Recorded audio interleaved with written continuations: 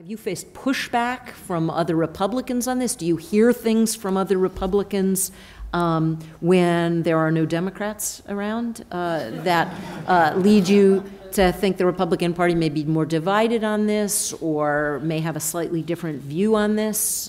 Does it create tensions for you between your view in general on partisan political issues and this issue? Well, I think there's several questions implicit in that. One, and in front of the Supreme Court, I don't think it makes any difference. I think that the Supreme Court justices, no matter whether I argued it or David argued it or we divided it up, or a Democrat or Paul Smith, who's argued the Lawrence versus Texas case, or you argue the case, I think the outcome, if they're provided that we're all equally good lawyers and make the right arguments and don't mess up when we're up there during our 30 minutes, which has happened to some people, not on any of us.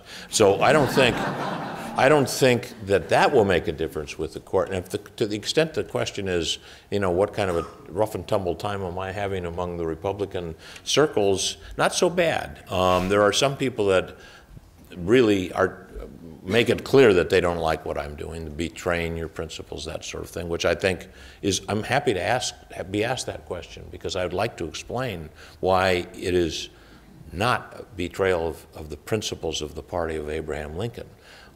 David Cameron, Prime Minister of England, said that he is in favor of gay marriage not despite the fact that he's a conservative, but because he's a conservative.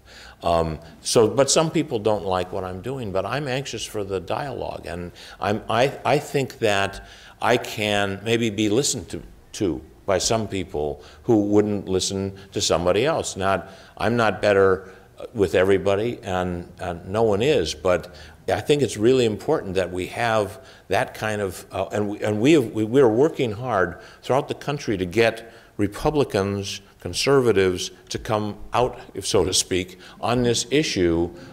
Dick Cheney, Ken Mellman, who is chairman of the Republican National Committee, has come out. Other Republicans have come out.